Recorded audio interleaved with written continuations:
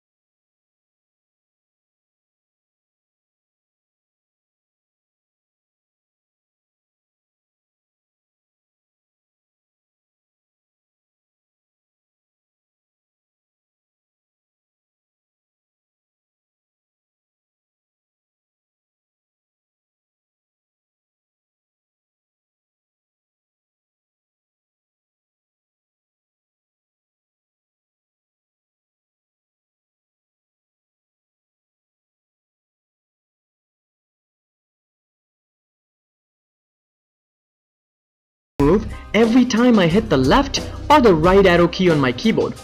To do this, I will grab the when key pressed block and select right arrow from the drop down. When this event happens, I want the crab to move right, so I will get the move block and change the value of the number of steps to 30.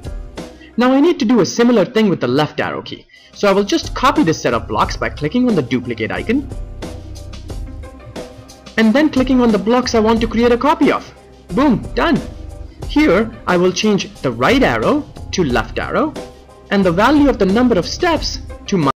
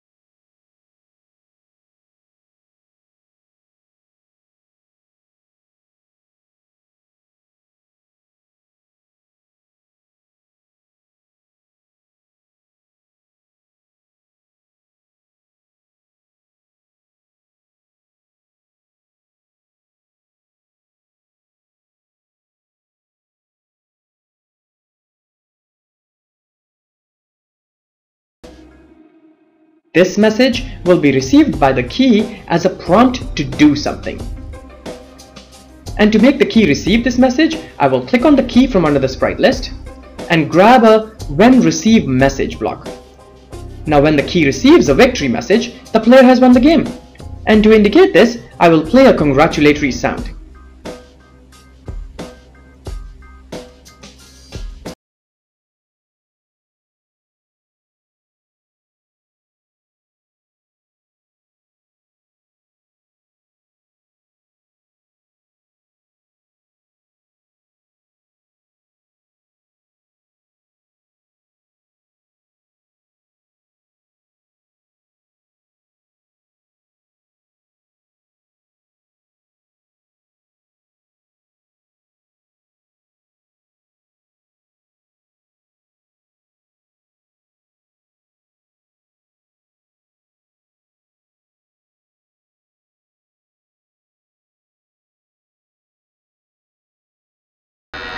Once again I lose.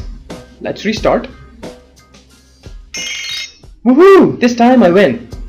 Finally, to make the game more difficult, I can add another wedge in the path of the crab. How would you continue to make changes to this game?